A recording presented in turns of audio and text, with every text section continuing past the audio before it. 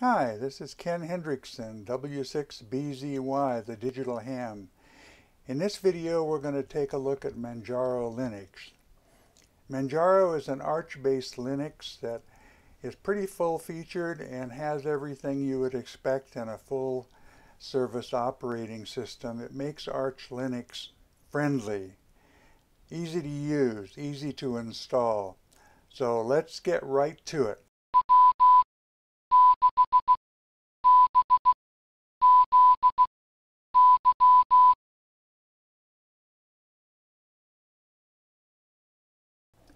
One of the things that Arch Linux lacked as it comes out of the box or as you set it up is a package manager or a graphical user interface, I should say, for installing software. So they created a program called PAMAC. And this is what you see here. It's when you look on it in the directory, it says add and use software. That's the icon name. So I'm typing in my super secret password, and you can see I'm going through, and the first settings are how you want updates to happen and so forth. They check every 6 hours. You can have them automatically downloaded. I chose not to do that. Tells you how many different threads that, if you have a fast internet, pick the number up and it'll download things faster. And I've selected the United States for mirrors. Some people say leave it on world, but I'm going to change it to the United States. And this is also where we're going to set it up to use the Arch user repository and to use Flatpaks. So we're going to go to the third choice up there under Preferences. And you'll see here we can choose to turn on the Arch user repository. You can choose whether or not you want it to check for updates. I'm going to choose it whether or not I would choose to have those updates. Here we go. Sorry about that. I'm going to choose to turn on the Arch user repository. I'm also going to choose to have it do updates, or at least check for updates. I may be a little hesitant with my radio programs to actually install the updates unless I'm sure they're working. You can also turn on Flatpaks and whether you want it to check for updates. You can turn on snaps. I'm not going to turn it on because I don't use any snap programs at the moment anyway. Once you're done with this, you will discover that it's not going to be showing you the FlatHub repository, because in order to get it working, one of the things you have to do is you have to log out and log back in again. It's only showing the Arch user repository and the main Arch repositories. So at this point I'm going to log out and log back in again, and after I do that we'll be able to see Flatpaks being listed along with everything else. So I'm going to stop the video here and we'll come back after I've restarted it. You don't have to restart your computer, you just have to log out and log back in for it to take effect. And now when we go up and we search for WSJT-X, it will show more than one choice. So you'll see the first choice, that's a Flatpak choice. And if you go down, it will tell you that. I'm going to choose not to use Flatpaks here, but you could. They're the latest version. But the Arch user repository also has the latest version. And right here, I am going to install it. I type in my super secret password.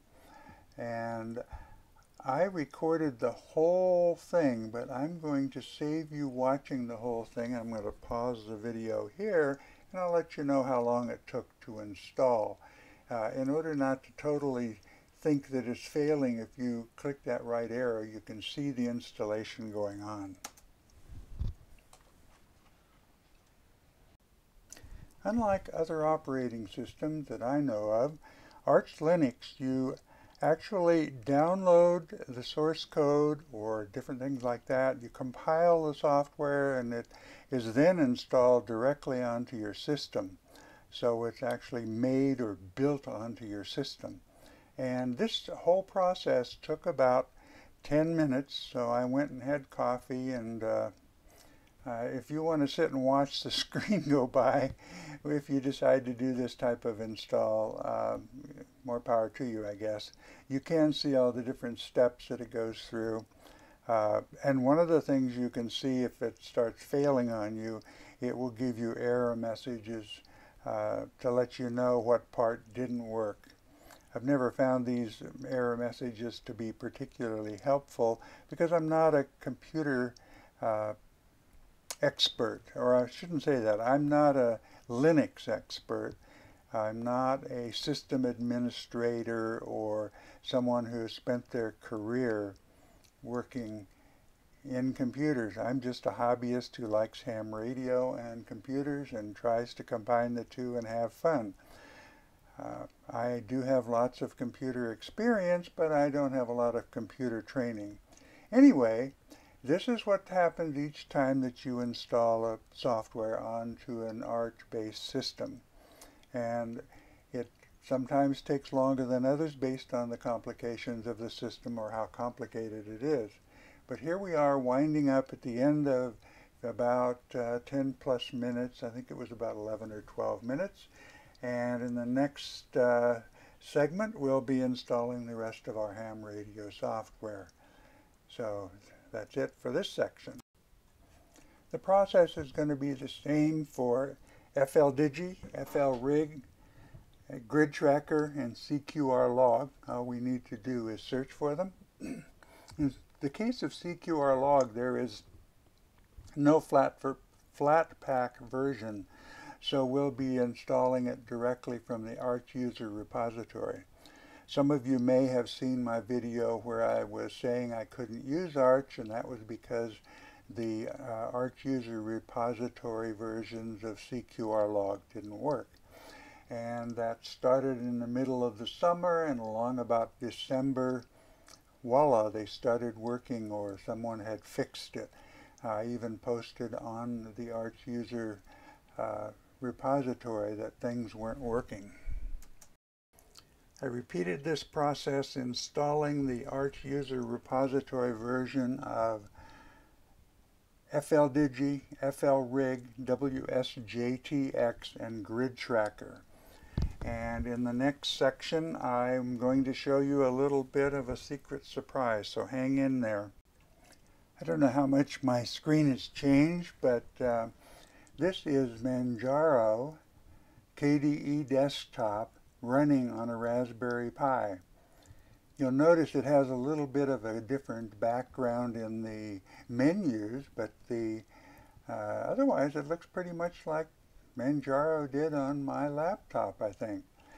I installed it on one of my Raspberry Pis, and it's a little laggy. I wouldn't recommend it as the desktop of choice for a Raspberry Pi.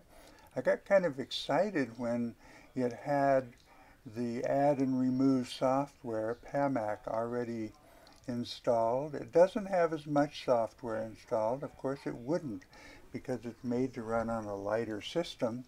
But I actually went in to add and remove software, typed in WSJT-X, installed it, and lo and behold, it doesn't work because it's not written for the ARM processor that you find in a Raspberry Pi. But it was a lot of fun trying it out, and I just thought I'd let you see how similar it is. If you want to try out some of these desktops on your Raspberry Pi, Manjaro is one you can certainly take a look at and see what it does and how it looks. And remember, it's going to run a lot differently on a more powerful machine like my laptop. In this section, I'm going to be hooking up or setting up all of my different ham radio just like I did in my previous videos. In this one, in Arch Linux, instead of using a dial-up group, they use a group called UUCP, and I have no idea what it is. It took some experimenting to find it out. Each Linux distribution seems to have about 60 groups, and you need to be belong to the one that gives access to the serial ports. I'll put the code that I'm typing in here in the show notes so that if you're working on Manjaro and you can't get your radio, it keeps giving you an error message, make sure that you're part of this particular group. So that's what I'm doing here. And like I said, it took a little experimenting and a little searching to find out which one of these groups it was. But once I did find out, everything was fine. Don't forget, after you add yourself to a group, to log out and log back in. Now, the first thing I'm going to do is start up FLRig and get hooked up. And I played around a little bit with this because I kind of forgot that I had to join that group. So the serial port that you want to hook up to may vary. Mine is usually either USB 0 or USB 1. And I just play around to figure out which one it is. Or if I get desperate, I actually go in and look in the file system and unplug my USB cable and see which see which one is which, because it disappears from the listing. You go into your root file system and look under dev, and TTY is one of the groups, and you keep going down until you find USB. Okay, next I'm starting up WSJT-X, and this is of the recording of this video is the latest version, and it was downloaded from the Arch user repository. And here I'm quickly going through and setting myself up. This is just a test, just to make sure it's working. And going down here, I missed the display distance in miles, but I'll fix that before I start using it. And I go down and choose for the radio or the rig control. It's going to be FLRig. And it's in alphabetical order. Did a little fumbling around here. There was another one that started with F, and that was it, but it's FLRig, FLRig. And you don't have to set up a server because it's not using the server, it's just directly controlling the radio. And cat data fake it is my usual settings. When you start it up, you're going to find out you need to fix your sound card. And in my case, it's always codec USB. I just make sure, and it's the burr one. I don't know what that means, but I make sure I get the input in the input place and the output and then the output is the only thing that I have to choose. Once I do those two things, it's going to start working. One of the things that I have to do before I use my logging program is going to be to turn on the communication port. But first we'll start up Grid Tracker. Grid Tracker connects directly to WSJT-X, and then it sends on the information to my logging program. So you'll notice here I'm checking that I want to, it's receiving it on 2237, which is the one that WSJT-X sends off. And then what I want to do is I want to export it to CQR log. So Grid Tracker is the one feeding my logging program, CQR log. And I forgot to put CQR log down at the bottom, so I had to type it in there. And here we are starting up CQR log. And I've already gone through all the setup process. I have videos on that if you're interested. It goes through all the different steps. The only thing that I've changed is that now, instead of putting information and trying to run WSJT-X from CQR log, I let FLRig do the running. So you make your changes in preferences. Here I'm just turning on WSJT remote so that the logging part will work. It's not controlling the radio or anything. It's just so that the information comes in. And if you look under WSJT-X, it says to run it, and I've changed the port from 2237 to 2238, so it's getting it from Grid Tracker. And it's not actually running it, because if you notice, there was a blank line there. Now, this is not my full setup. You'll notice I'm getting red. Oh, and here's the turning on the reporting part. You need to turn this on so that it's sending it off to 2237 so Grid Tracker can pick it up. What I was going to say was I haven't gone through my full setup so that anything coming in, showing up as red as a new continent, because it's not, I haven't put in the data from my other WSJT-X installations on other computers. Which if I were using this full time, or if I were using this anytime, I would have done that. So you might look at my video on that. I'll try to remember to put them both in the links below so that you can take a look and see how to get rid of this. Each time you set up a new WSJT-X, it doesn't know any of the things that you've done before, so you're going to want to do it correctly. And I have a video. I think I might have done it on the Raspberry Pi, but it works on any of the Linux systems. And as you can see, a lot of activity on 17 meters. I originally started off on 20 meters, but it was so busy I decided I'd switch down to 17 meters. I also get out really well on 17 meters. So I'm hoping I can make a contact here so that you can actually see me getting it logged. And of course, this is always an adventure in hoping things work. You'll notice I'm using two screens as I did in my previous video. Any of the Linux distros will do this. This one's a little different. There's two squares down at the bottom. I'm just using them to switch back and forth. You'll notice I got a reply here. We're both hearing each other really well, so it shouldn't take too long, and then I will demonstrate that it's logging it to my CQR log.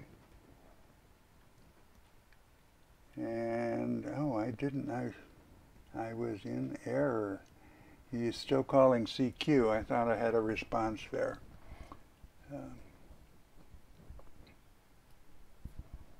But like I said, I'm hearing him really well, so I'm hoping he should be able to hear me. If I don't get a response here this time, I'll probably switch to different... No, he's not hearing me, so what I am going to do for this purposes here is to switch to a different station. I'm not hearing this station as well, but remember that just because you hear a station really well doesn't mean that he's going to hear you back.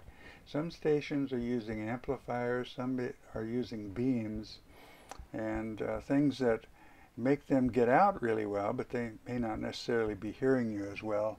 And here we go. I've got a response here, and if you go down to the RRR line, if you double click on the TX4, I could have changed it to RR73, which I usually do. It shortens the process by one step, but yeah, he's only hearing me as a -14, so I guess I'm not going to get excited about that. He sent me a 73 though, and I'm sending him a 73. And at that point, I forgot to turn on log QSO. You can do that, set it up so it automatically will pop up with this window. And I'm going to put in 40 because I'm transmitting at about 40 watts. Don't have my receiver all the way, or my transmitter all the way up. Now, I don't have sound on here, so I guess I didn't hear the bing, or you didn't hear it either. But here it is, it's recorded in my logbook, and you can see that was the first entry, and as I said, it was just a sample to let you know what it was going to look like.